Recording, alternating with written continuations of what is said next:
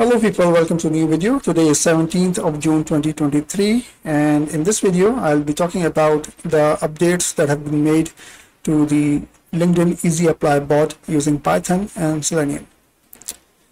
First of all, I'll go over the changes very quickly and then I will be explaining in details. So in case you're interested to maintain the bot yourself, I should give you a heads up. Number one, I've improved the help documentation for people who are not, they don't have any background in programming, so they should be able to adopt the bot and use it. Number two, I've basically added several new skills in the config YAML file. And then number three, I noticed that, at least in my case, the bot was getting stuck in an endless loop of responding to a question about notice period in weeks. So it seems it was a new question and bot was not able to answer it. Hence it was getting stuck in that particular application, and it was neither failing as a whole, because if it fails it's supposed to go to the next job, but it was not failing, while it was also unable to provide any input. Hence it was sort of a dead end on that one application. Number four, it seems that also LinkedIn made some changes in the backend. So the expected salary input that the bot was entering, LinkedIn was seeing it as a text value, not a numeric value. Hence it was calling it invalid input. So that's the fourth change I have made in the bot. So now let's go to the repository in GitHub. Number one, I have adopted the code from previous developer. It seems that he was not maintaining it anymore, so these 14 changes are made by me. And going through the changes one by one, so this is a new help documentation.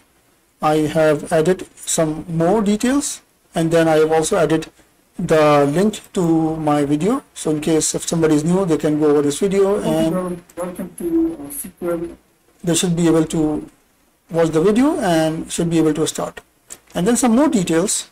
And then also I was getting a repeated questions on a common error, so I have also posted it here. And then I've just added, in case if you would like to sponsor or support me, I have added a PayPal link. It is purely optional and voluntary. If you don't want to pay anything or support, that's fine. Now let's go to the changes in the code. So for example, if you see this code on the right side, this is the new code after changes, and this is the previous code. So here you can see I have added weeks notice. So it's a keyword, and as soon as the bot detects these keywords, it will provide input. First of all, it will convert the configuration value into a numeric input, and then it will provide the response to the question. There is one other thing about the salary here. This is also, it was appearing as a text value to LinkedIn for some reason. Now this one I'm forcing it to input the value as if it is a number. Although to human eye that still looks a number, but for web browser and LinkedIn it was appearing as a text value. So here I'm forcing it to input the value as a float, basically a number. All right.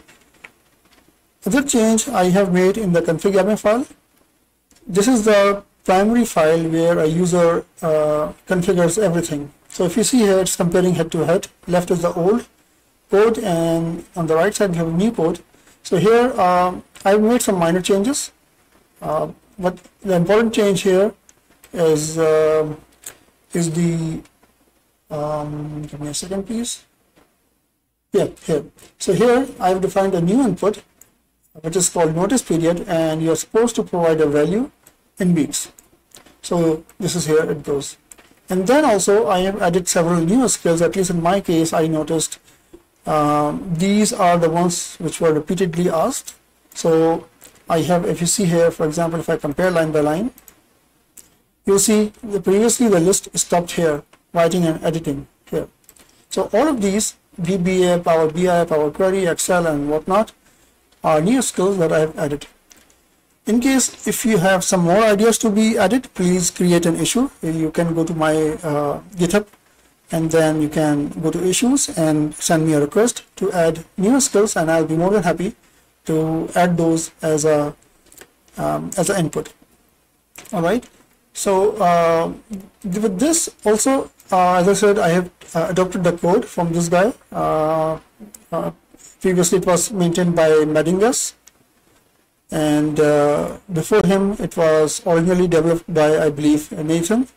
So he took it from Nathan, and then Nathan went, like, he abandoned the project maybe. Then it was taken over by Mike. He also abandoned the code. So eventually I am now maintaining it. So this is only to mention, just to give them a due credit. It's not my my original work. I'm just maintaining it and trying to improve it. All right, so I hope you guys are enjoying the bot, and thanks for using it, and thanks for watching my video.